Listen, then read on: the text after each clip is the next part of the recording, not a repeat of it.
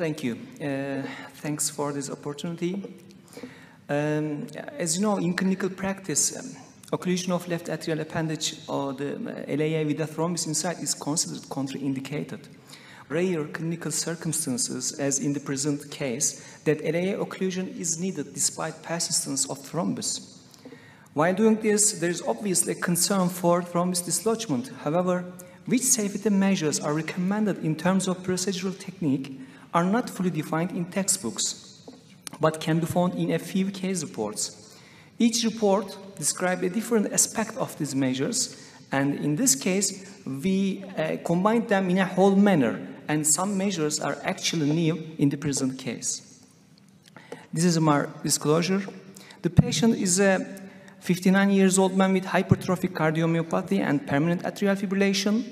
He had a vitreous hemorrhage in the eye while on treatment with warfarin. The ophthalmologist did not recommend to reinitiate any oral anticoagulant because of high bleeding risk. Thus, he was referred for percutaneous occlusion of LAA, and initially a pre-interventional T and CT scan were performed. However, as you see here, pre-interventional T revealed a mobile and seemingly fresh thrombus in the middle of LAA with a high risk of embolism. So, after extensive discussion with the patient about risk and benefits, we decided to perform percutaneous occlusion of LAA with some modifications from the standard implantation procedure and some added safety measures. These safety measures, which are 7 in numbers, are as follows. Number 1, carotid filters, which were embouched in this case, were placed for each carotid artery to prevent stroke in case of inadvertent dislodgement of thrombus. We recognize it would be better to use a dedicated cerebral protection system like Sentinel, if available, but we do not have. Second, since manipulations to achieve coaxial alignment should have been kept at a minimum, we paid even more attention than usual to achieve puncturing fossa ovalis from the inferior posterior region. Here, this is our case. This is the bicabal view showing the exact inferior puncture site and short axis view showing the exact posterior puncture site. And number 3, the transseptal puncture was facilitated by the stylet of BRK needle, or could be the back end of a coronary wire, to release tension on the catheter because puncture assembly might possibly jump into LAA like a slingshot when popped across the septum, as shown here from another case. Watch here. This is particularly of importance in case of a thick or floppy septum, a facilitated transseptal puncture. And here, after puncture, you see the transseptal sheath across the septum in fluoro and T. And now, number 4. When it comes to sheath exchange, blind advancement of stiff wire towards the left upper pulmonary vein, and that is LUPV, assuming that LUPV is around here. Where is it? Okay. Around here.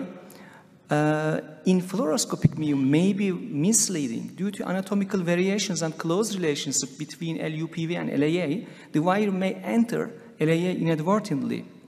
Thus, a pigtail-shaped wire, which is less likely to enter LAA, was used for sheath exchange in the body of left atrium instead of exchange in the LUPV with a stiff wire. It was in a wire in our case, but could be a Safari or Confida wire as well. We believe this is safer. And obviously, we did not cannulate LAA with a pigtail catheter or delivery sheath. And now, number 6. We avoided to use contrast injection to delineate LAA anatomy. All measurements were performed by T. Actually, fluoroscopic views can be rotated clockwise in 90 degrees as imaginary, and as seen here, they correspond to the T images of LAA in short and long axis respectively. So in the procedure, we focused on these images, T images. We used Amulet device in this case. Amulet has an opening order, as you know. First, when it exits the shots, it is first has a ball shape, then triangle and the lobe. It is easy to view the relatively atraumatic ball configuration in T. We can be sure that it locates the most distal part of the assembly. So by visualizing this relatively atraumatic ball configuration in the left atrium by focusing on T images, the delivery sheath can be advanced carefully into the neck of LAA without touching to the thrombus, as seen here.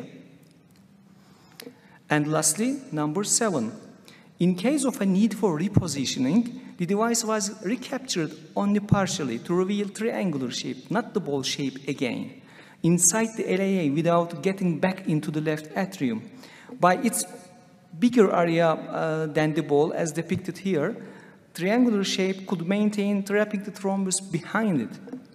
In this video, you see the stage of recapturing. First, the disc of the device was recaptured, and the triangle, and lastly, the ball. As stated before, we stop recapturing at the triangular stage. Here, you see the first attempt for deployment. Watch that.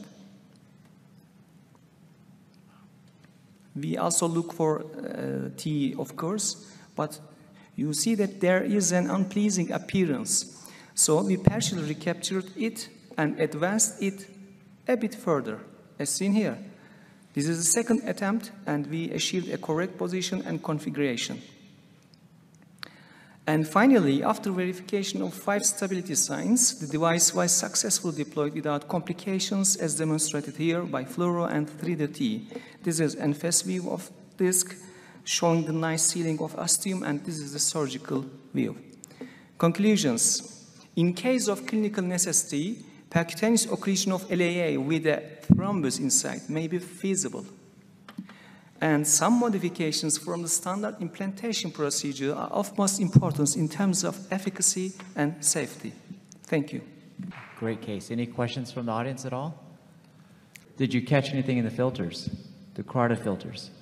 Was there any thrombus in the filters? No. And tell me why. It was clear. It was clear.